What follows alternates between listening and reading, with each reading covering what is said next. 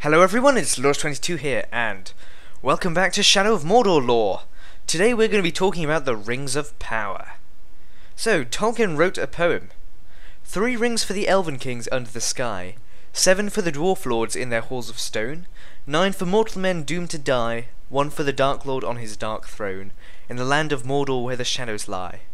1 ring to rule them all, 1 ring to find them, 1 ring to bring them all and in the darkness bind them, in the land of Mordor where the shadows lie.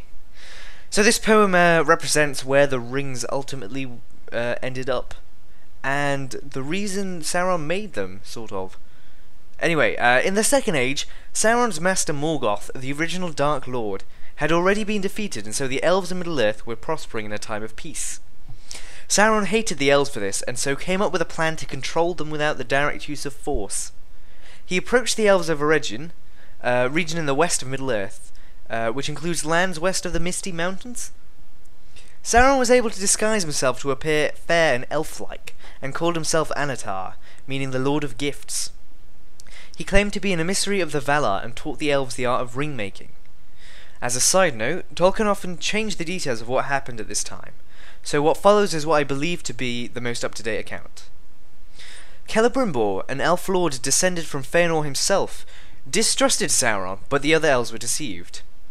In total they made 16 rings of power, which Sauron had secretly bound magic into the making of.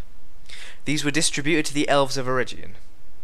Sauron then in secret returned to Mount Doom and crafted the One Ring or the Ruling Ring. Unknown to Sauron, Celebrimbor at the same time independently made 3 of the greatest rings, which then became the 3 Elven Rings.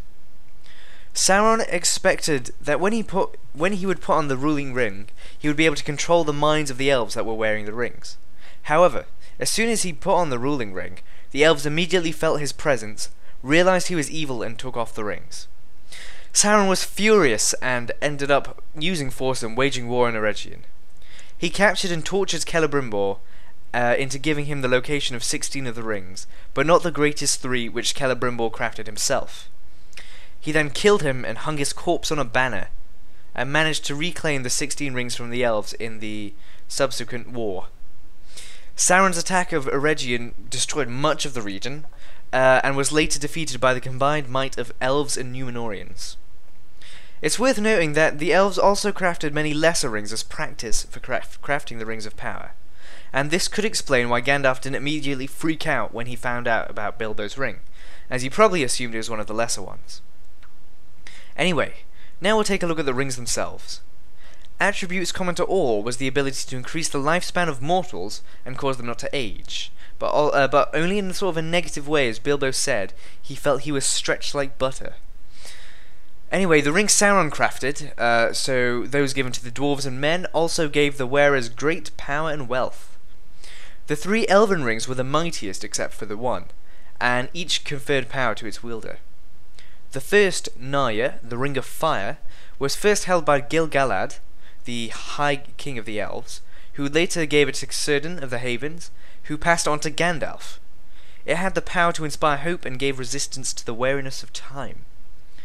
The second Elven Ring was Nenya, the Ring of Adamant, which was worn by Galadriel, and whose power she used to help preserve and protect the realm of Lothlorien. And she briefly shows Frodo the ring when he's visiting. The third was Vilya, the Ring of Air, which was first born by Gil-galad again, and who was later given to Elrond, and this was stated to be the greatest of the Elven Rings, but its power was never directly mentioned. It's speculated, like the other Elven Rings, that its power was designed to benefit all elves, unlike the 16 rings given to the dwarves and men, whose power would benefit an individual.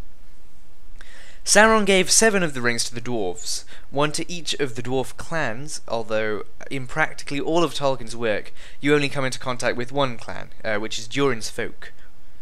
Sauron couldn't control the wearers of the dwarven rings, perhaps because of their natural resilience and hardiness.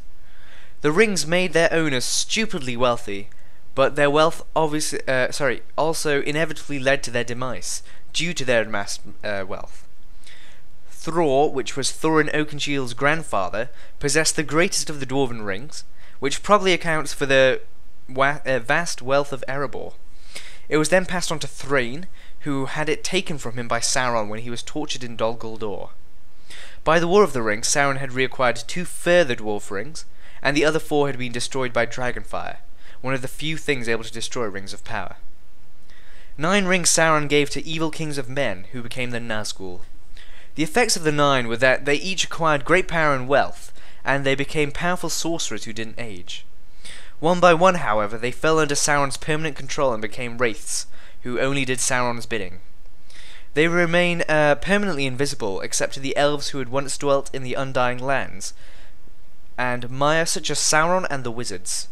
They were also visible to whoever wore the ruling ring.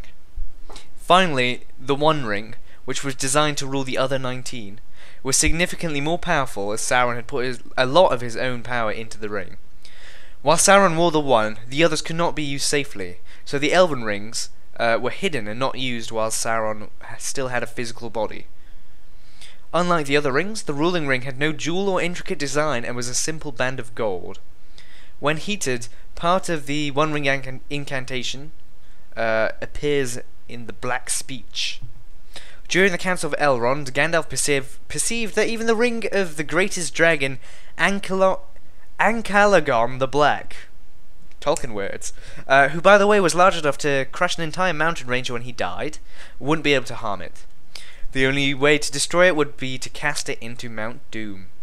Hence the events of The Lord of the Rings. Anyway, that was the Ring of Power lore. I hope you guys enjoyed that. If you'd like more, comment below and you'll get some. Anyway, I'll see you guys next time. Goodbye.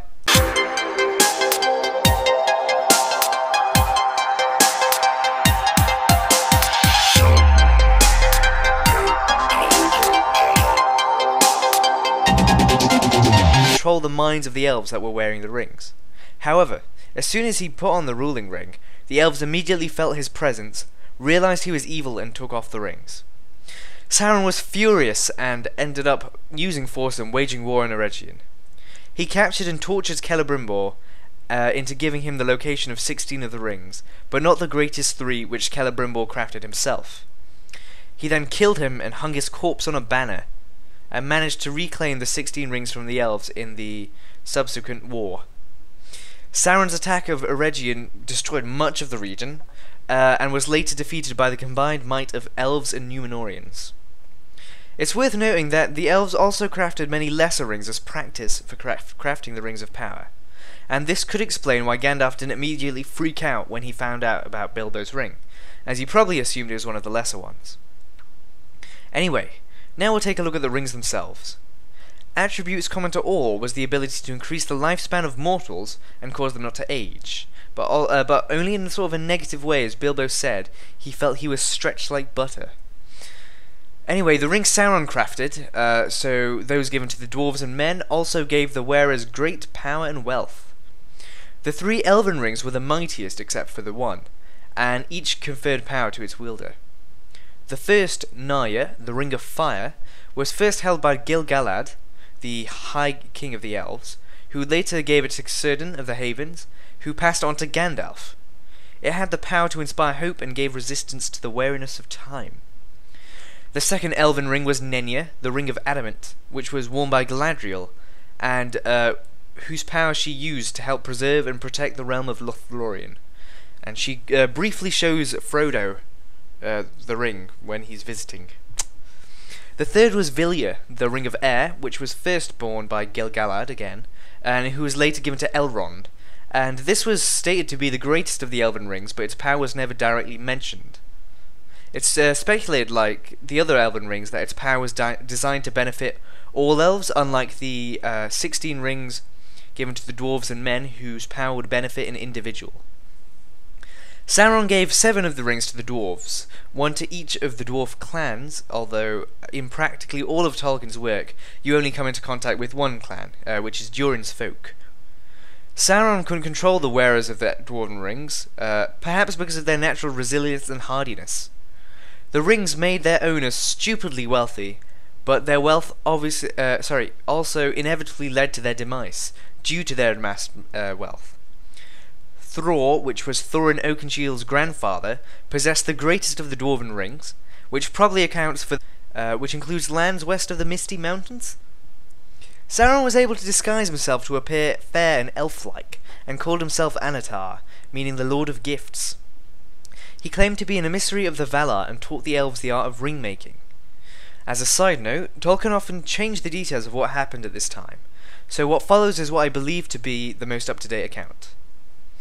Celebrimbor, an elf lord descended from Fëanor himself, distrusted Sauron, but the other elves were deceived. In total they made 16 rings of power, which Sauron had secretly bound magic into the making of. These were distributed to the elves of Eregion. Sauron then in secret returned to Mount Doom and crafted the One Ring or the Ruling Ring. Unknown to Sauron, Celebrimbor at the same time independently made 3 of the greatest rings, which then became the 3 Elven Rings.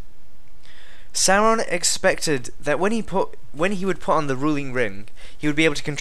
Hello everyone, it's Lord22 here, and welcome back to Shadow of Mordor lore. Today we're going to be talking about the Rings of Power. So, Tolkien wrote a poem. 3 rings for the Elven Kings under the sky, 7 for the Dwarf Lords in their halls of stone, 9 for mortal men doomed to die, 1 for the Dark Lord on his dark throne, in the land of Mordor where the shadows lie. 1 ring to rule them all, 1 ring to find them, 1 ring to bring them all and in the darkness bind them, in the land of Mordor where the shadows lie. So this poem represents where the rings ultimately ended up, and the reason Sauron made them, sort of. Anyway, in the Second Age, Sauron's master Morgoth, the original Dark Lord, had already been defeated, and so the elves in Middle-earth were prospering in a time of peace. Sauron hated the elves for this, and so came up with a plan to control them without the direct use of force. He approached the elves of Eregion, region in the west of Middle-earth,